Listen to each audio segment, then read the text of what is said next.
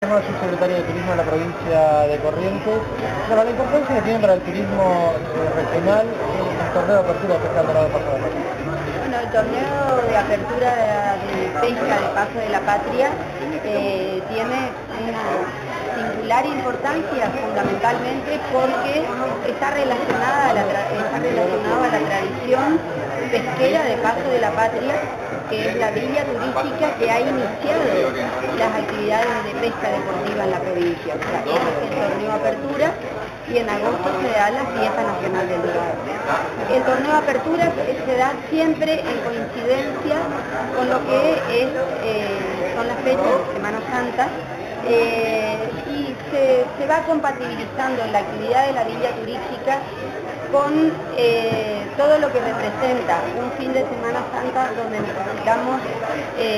generar ámbitos de encuentro para la reflexión, ámbitos del silencio, ámbitos de espiritualidad. Y hablar de pesca deportiva es hablar de un deporte que nosotros decimos para los amantes del silencio, o sea que se conjugan los días de encuentros de amigos con los días de actividad deportiva. Turismo religioso este fin de semana, ¿cómo se ha diagramado en esta oportunidad? Bueno, con respecto a la actividad vinculada a los caminos de la fe, creo que todos deben saber que se ha realizado, se viene realizando, por un lado, una exposición que está tomando en Corrientes Capital 3 puntos: la Iglesia de la Merced, Impune y la Subsecretaría de Turismo, en una exposición itinerante que concluye el día 9 de abril. Todos los operativos están organizados de tal manera de garantizar la concurrencia a los puntos de nuestra provincia que funcionan como centros de fe y de peregrinación. Estamos hablando de Itatí, en el corredor del Gran Corrientes. Estamos hablando de aquellas localidades que conforman la ruta de la yerba mate y la tierra colorada, conjuntamente con Misiones, y esto significa decir San Carlos, Colonia Liedi y Virasoro, que forman parte de un conjunto de municipios que tienen diversidad de credos y una singularidad en las celebraciones de Semana Santa que invitan a acercarse al límite entre Corrientes y Misiones para poder disfrutar. Volviendo al tema pesca, una promoción a nivel nacional, lo que va a significar otro evento importante como la Fiesta Nacional del Surubí. Bueno, la Fiesta Nacional del Surubí, que ya ha tenido su lanzamiento en la provincia y en la región litoral, en Corrientes Capital, con el intendente, el licenciado Cela, la Comisión Municipal de Pesca, y ahora esta semana continúa otra parte de la gira, donde el punto principal es el Ministerio de Turismo de la Nación, donde el día martes vamos a estar haciendo el lanzamiento de la presentación de la fiesta. Entendemos que lo vamos a tener acompañándonos al Ministro de Turismo de la Nación, y luego parte de la delegación va a continuar por provincia de Buenos Aires y Santa Fe. Me imagino más que felices con este reconocimiento por el stand que ha tenido la provincia en la última edición de la Feria Internacional de Turismo. Bueno, hemos obtenido 2 premios, uno vinculado al mejor stand,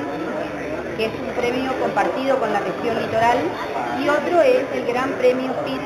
que es el premio que da un jurado constituido especialmente para evaluar las características de promoción que se han venido desarrollando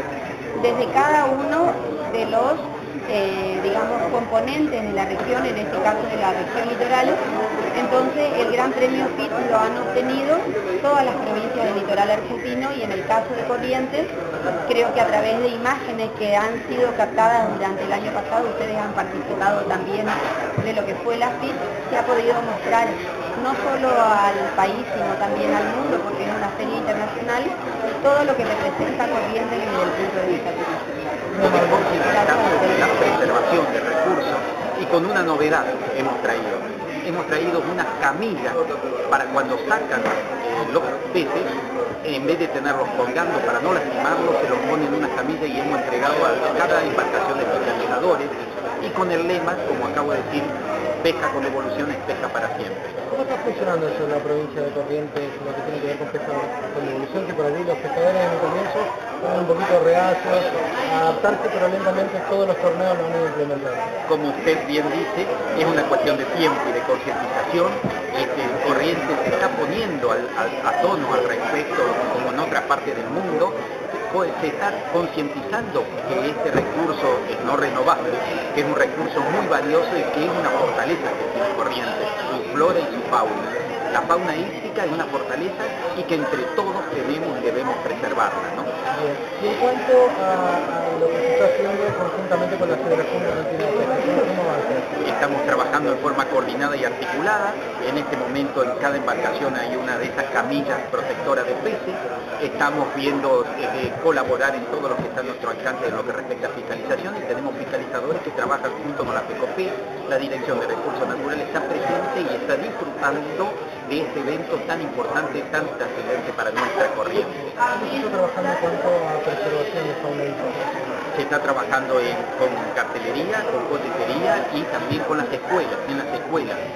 tratando de llegar a nuestros niños, a grandes también, a nuestros niños, con este mensaje tan importante que tenemos que cuidar entre todos este tesoro que tenemos al alcance de nuestras manos, ¿no? Operativos también en lo que tiene que ver para tratar de que esto se cumpla, ¿no? En todo el ámbito provincial y en forma permanente y lamentablemente cada vez con resultados positivos. Es decir, entre todos tenemos que cuidar y preservar este valioso recurso. Yo agradezco a ustedes la posibilidad de poder, de darme la posibilidad de poder transmitir este mensaje a toda la ciudadanía.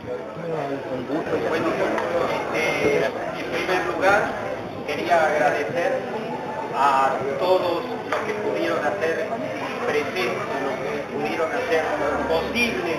este evento tan importante. Quiero presentar esta bolsa que es una cama de preservación que se está experimentando en este momento para ver qué resultados puede tener. Al respecto, fue una iniciativa del señor Mota, que es presidente de una asociación de guía de pesca de toda la provincia de Corrientes. Ante esta iniciativa para preservar el recurso tan importante y evitar sufrimiento o que se lastime las piezas que se sacan, me acaban de avisar que hace 15 minutos se largó el torneo y ya hay 2 piezas de 75 y de 65 centímetros de dorado que se ha sacado, y con este sistema que va a explicar el señor Mota, preservamos nuestros recursos. Esto es una bolsa de una tela de alpargata. El pescado no sale nunca del agua, se agarra de acá, se pone el pescado adentro, se saca al anzuelo y se cierra y se lo mantiene al pescado con una soga atada en el agua. Y eso hace que el pescado no sea dañado ni lastimado. Es para evitar que esté colgado el pez y que sea dañado y lastimado. Quiero agradecer, si me permiten, en primer lugar al señor Intendente, al Chino García por este importante y trascendente evento, a la señora Subsecretaria de Turismo, que siempre con su aporte y su ayuda valiosísima hace que todo esto brille y que sea bueno para todos, al señor Jefe de Prefectura, que aquí tenemos la seguridad y nos da el marco de seguridad a todos para que este evento sea trascendente, y como director de Recursos Naturales pido para todos los que colaboraron, PECOPE, todas las instituciones, sin excepción, por ustedes, señores periodistas que están trabajando en este sábado de gloria, con todo lo que eso significa, todos los presentes, por todo y a todos los que colaboraron, pido un fuerte aplauso.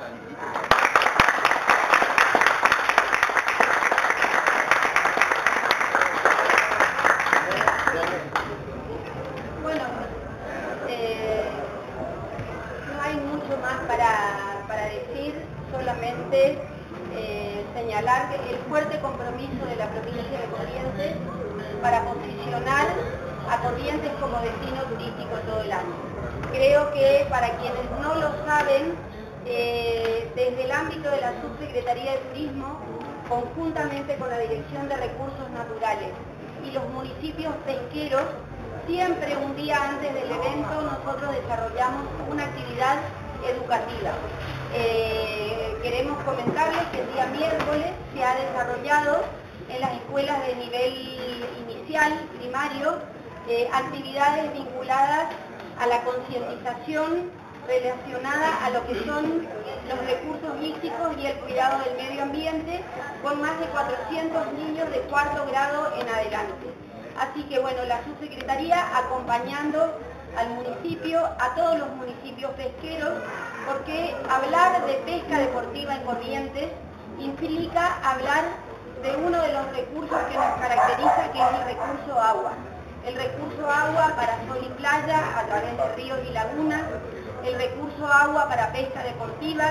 el recurso agua en esteros de liberar y el recurso agua vinculado al turismo rural, siempre con el mensaje de preservación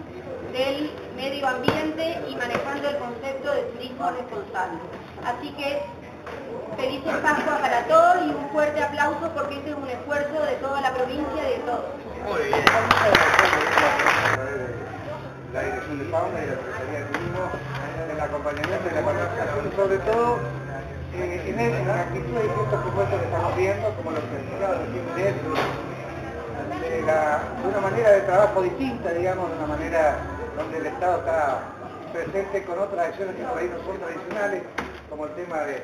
la tarea de educar y de concientizar sobre todo a la gente del lugar, porque en lugares como estos donde vivimos específicamente el turismo, que la gente del lugar propiamente dicha tenga plena conciencia de lo que es la explotación del turismo, es fundamental para el desarrollo y el crecimiento del lugar. Y por otro lado, por supuesto, con conceptos como estos, es este lugar donde se está experimentando esto, donde por primera vez el Paso, que también fue pionero históricamente en todo lo que hace a preservación, el cuidado de nuestra especie, vivimos de la actividad de la pesca deportiva como un recurso turístico y económico fundamental para el lugar, así que preservar el recurso para nosotros es importantísimo y por supuesto este tipo de acciones que ayudan a generar más conciencia y a continuar con esta tarea de seguir cuidando cada vez más nuestros recursos para nosotros es importante, así que el agradecimiento que nos hayan presentado acá en este evento especial, el Paso de la Patria, que también haya sido uno de acá que lo haya diseñado, digamos, y que lo haya propuesto, así que el agradecimiento para todos y por supuesto invitarlos a que sigan de esta manera, porque así seguimos creciendo todos los días un poquito más. Muchas gracias. Muy bien. Ahora sí.